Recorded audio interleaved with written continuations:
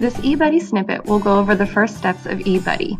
We highly recommend you complete these steps before the start of the initial order period on January 17th. In this video, we will review logging into eBudde for the first time, creating your password, updating your contact info, how to opt out of cookie rewards, and where to view your Troop roster.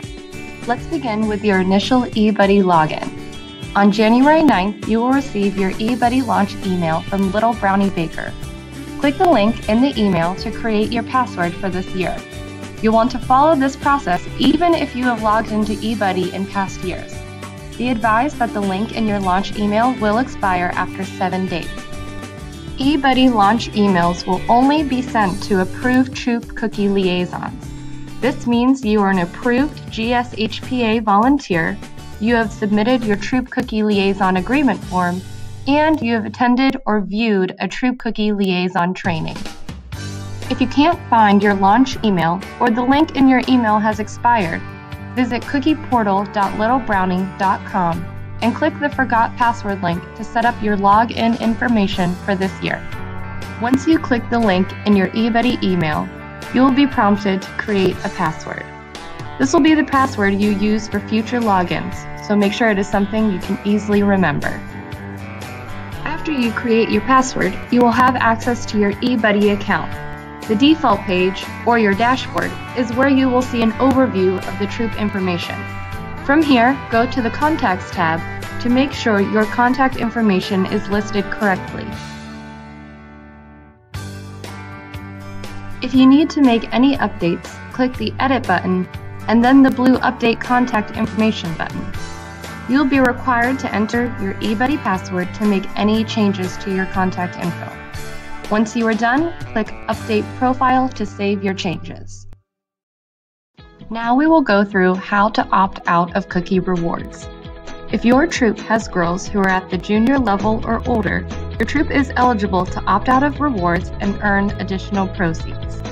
To opt your troop out of rewards, go to the Settings tab in eBudde. Click the Edit Settings button at the top of the screen and check mark the Opt out of rewards for additional proceeds.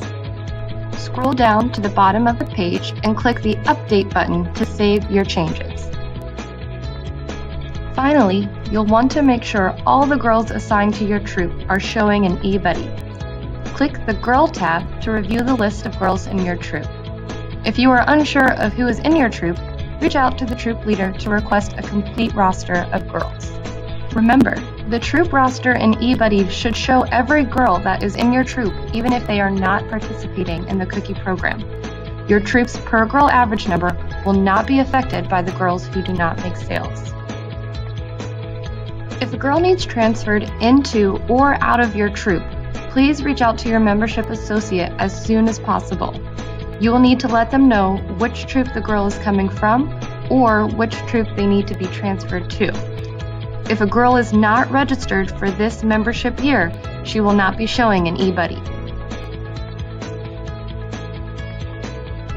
Your eBudde account is now ready for the 2019 cookie program.